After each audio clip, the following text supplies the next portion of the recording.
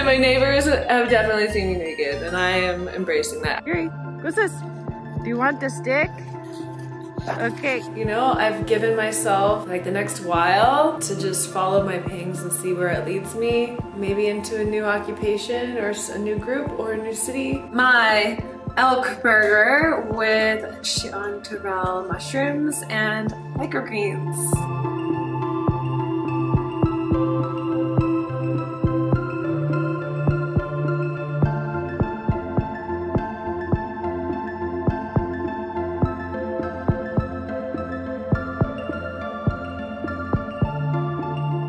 I've been doing my pyramid breath work and then adding that to a meditation immediately after and some dance. And I literally intended to see a bird on my bird feeder. I'm like, bring the bird. I intend for the birds to come and enjoy the bird feed. And after my meditation, there's a little black bird that was on the bird feeder. It was so cute. And then I'm gonna finish writing my journal.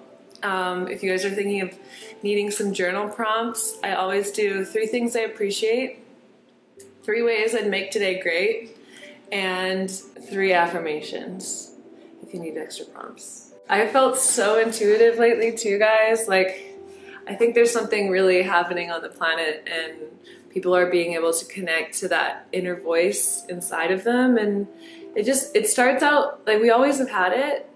And sometimes it really needs to kick us by getting us sick or getting us fired or whatever it is into more alignment. But I've really been learning just to listen to like the subtle, like whispers is the wrong word, like the subtle pulls, and honoring that.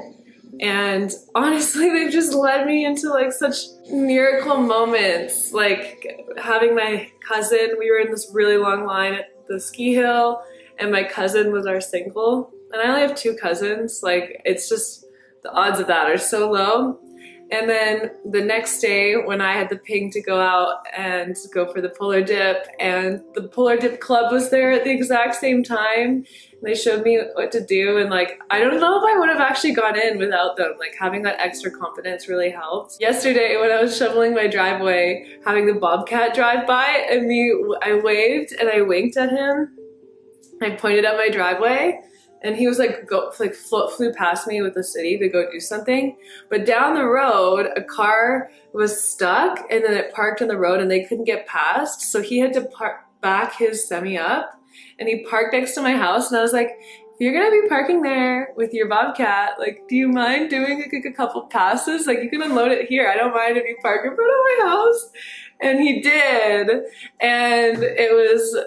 And then he did my driveway. I got home and my driveway was done. And I was just like, what the heck, universe? Like, I haven't really done a driveway in 8 years. And then it's like, Kristen, you still don't need to do the full driveway. Here is some help. Oh, I feel so supported by the universe. And I've just been loving being in my house and being naked and spending time with my animals, drinking my teas. I'm just in a really great state right now. And yeah, I just want to be naked all the time, and it is pretty cold outside, so I keep my house really warm. And my neighbors have definitely seen me naked, and I am embracing that. I actually have a question. I don't know if anyone knows this, but like, when you're like naked in your house, like, what are the rules around it? Like, are you like allowed to be naked in your house all the time? I'm not sure. Like, am I gonna get like a little letter from the city, or like, you're naked too much and your neighbors don't like it? Like, I don't know. What are the rules on this? Okay, I'm gonna finish writing my journal.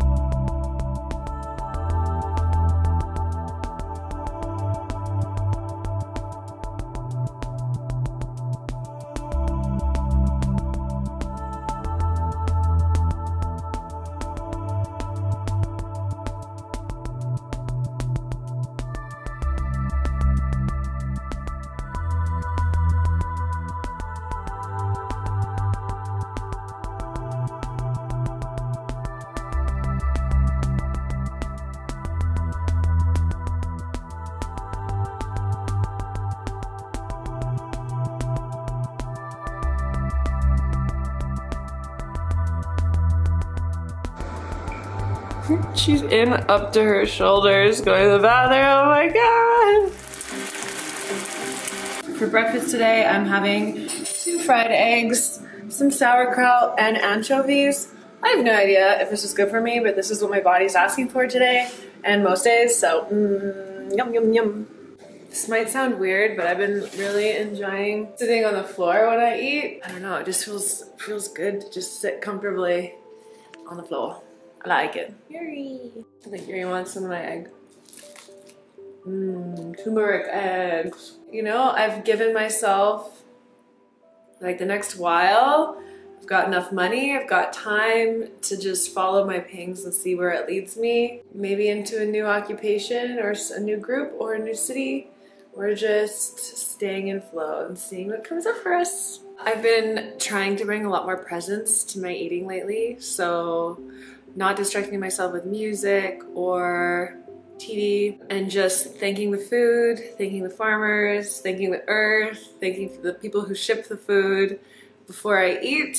Like, it doesn't have to be a prayer to God, it can just be gratitude for abundance. That has been really making me enjoy eating more. I don't know why, just like it brings so much, it's like a meditation for me now. And then when I'm eating, I'm also just like focusing that all the nutrients get absorbed to their fullest capacity and go to my body where I need them.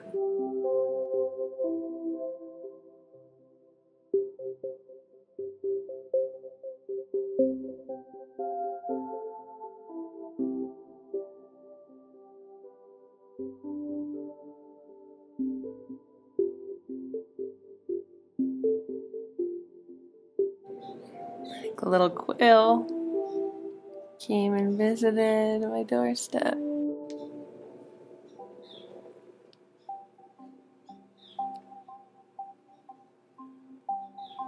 I had such a great morning, got a bunch of things done, and cuddled with Yuri and Peta, and I had a nap. I was listening to like a really relaxing YouTube video and it just like put me to sleep. And I had Peta cuddled up here and then Yuri curled up between my legs, so I was like, is this heaven? Is this my bliss?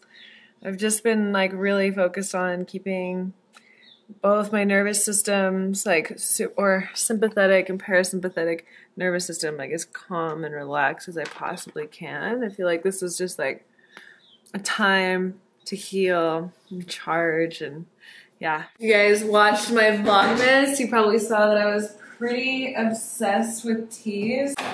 I went to the store yesterday and bought a bunch more. So I'm gonna make a marshmallow root butterfly pea tea combo. Actually, I saw a cool thing. Let's make a blue matcha latte. Can I have matcha?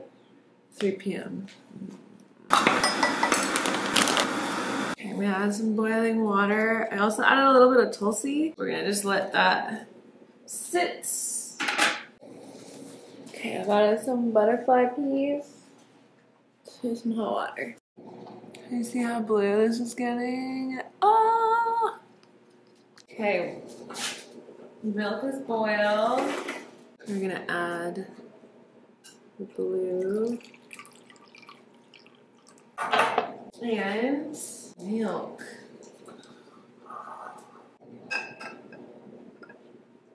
Well, it's definitely blue. I'm no latte artist, but look at this. That's better. Look at that blue. Yum. Ah, it's freezing. Today I went below 0 again. I was living real nice, real good, but I came out to my favorite walk spot along the water. I just think this is probably one of my favorite places in Kelowna to walk. It's just got this nice path next to the lake. I'm listening to a podcast and it's just beautiful. I had such a cool moment today. Did my breath work and my meditation, and I had this dream last night. Actually, it wasn't a dream, it was before I fell asleep. I did a meditation and I was kind of picked up out of my meditation and brought to this table. And what it was explained to me as is it was like God's, stay with me, God's dining table. And it was surrounded by so many people, all people were at it, who let themselves be at it. And we are all just feasting and enjoying and celebrating. And it was just this reminder that we all eat from God's table. And God's table is infinite. And there is so much food to go around. There is no shortage. There's no scarcity. There's no limit. And any moment that we live or experience life that tells us otherwise is not in love and not in truth. So it was just this reminder to just feast at God's table and just feel a celebration of it. That was really nice. And then as soon as I got out of my meditation and I looked out my window today, there was a bald eagle that was flying. And it had a fish in its freaking claws, a big fish, and it was flying with it. I like rarely see the fish. Like you gotta be like close to the lake for that. So yeah, it was a bald eagle with his fish in his claws flying out over to eat it somewhere. And it was just like such a nice tie-in of this, like just take and enjoy. And when you take, you're taking in intention, you know, and you're taking with love. And yeah, it was just such a good moment. I thought I would share. But I'm out here with Yuri. She wants to go back to the car or not stop at this cute spot I just stopped at. Look at these steps. Wow, so nice out here. So they also have this dog beach here you can come out to. It's not very big and the dogs sometimes go outside of it, but I'm gonna throw some sticks for Yuri. Yuri, come. Okay, how do I throw at the same time? Yuri, what's this? Do you want the stick? Okay, can you sit? Sit, she hates sitting in the cold. Sit. Okay, that's kind of a sit. Okay. Shoo! Yeah, good girl. Yeah, okay. Where's the stick? What about the stick? Watching a video on how to make better water systems in housing. It's a house in Mexico that's totally off the water grid and all the different systems they have to gather rainwater and filter it, and they use it for their pool. And I'm really interested in building and better systems, not so much just like off-grid systems, but just how do we work with the land where the homes are so you're not putting a stress outside of it, especially if things happen and things aren't always working and functioning properly. I'm also making burgers. I've never made them before. I should have probably ground the onions more, but I've got them cooking in here. Yeah, big onions, but I like onions. And yeah, I've never cooked elk before. I've never made burgers before, like my own burgers. So yeah, I just put some salt, pepper, and paprika in it, and the onions, and we'll see how it turns out. Trying something new. Okay, we're gonna do some yellowfoot chanterelles. They're also wild from the West Coast. And I'm gonna do a little rinse because these still have some mulch on them. And then piece them up with my hands and put them in a pan to kind of dry the water out. You don't add any oil yet. Then I'm gonna add a little bit of, I got some goat butter. A little bit of goat butter, some garlic, salt, and then I'm gonna put these on top of the burgers.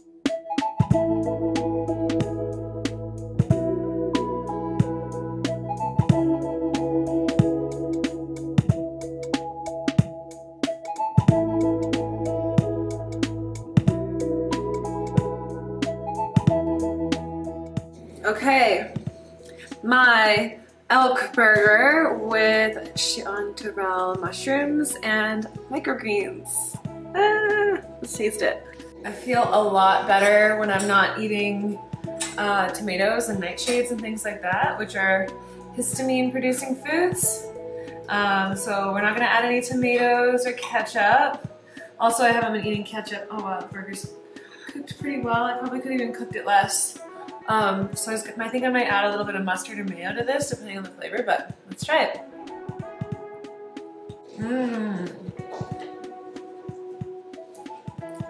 It's quite lean.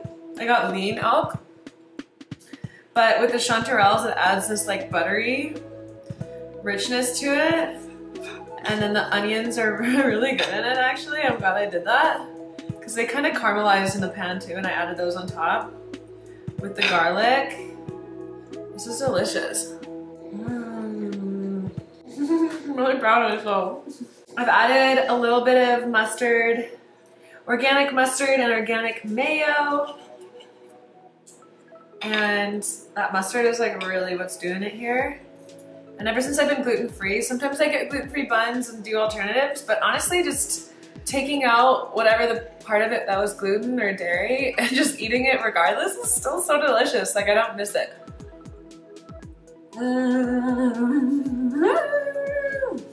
I just finished eating. I'm watching Frank Lloyd Wright in Los Angeles. It's like season 9, episode 1 of That Far Corner. I just really love architecture and homes, and I think in my future I'm meant to either like flip houses. If anyone wants to flip houses, call me. Flip houses or build homes or something along those lines. Like that's what really turns me on, is homes and houses. I mean, I think a lot of things turn me on, but yes. I am going to book my flights from Kelowna to Cairo. And I haven't really talked about it much on the vlog, but I am going to go to Cairo. This house is a vacation rental on VRBO, and so I have a couple coming in, and they booked it from February 18th into April, so I can't live here, which was a good thing for me. Like I could have blocked it off and I could have been like, I'll live here. But this feels quite temporary, just a time for me to like cleanse and unwind and relax and then make the next plan. It's also a time when my O1 visa is expiring, so I'm having to renew that for the United States. So while I renew my O1 visa, my friend Sabrina invited me to come and live with her in Cairo, and then I'm gonna bop around Egypt and the Middle East. And then also I'm really interested in going to Ethiopia. And this is all just like heart pings and saying yes to invitations. So I'm really looking forward to that. So I keep looking at the flights and if they don't feel good, I'm like so against booking them. I don't know if you guys ever feel that way. And so then I just procrastinate it. I'm like, no, this doesn't feel right. Like this takes way too long. It has too many stops, whatever it is. But every time I look, it's like when you go back to when you look back in the fridge, every time you open the fridge, you're just waiting for your pickiness to go down so that you'll find something to eat. And like, that's what happens with this. But every time someone removes something from the fridge, every time I look at flights, like there's one less flight to look at. So I just need to book it, and the prices go up. But I'm typically someone that books the night before, which is not it, because I end up paying for that and not always getting the best flight. So I'm gonna book my flights right now. I've got my credit card. I'm gonna review this while I book these, and then yeah, off to Cairo.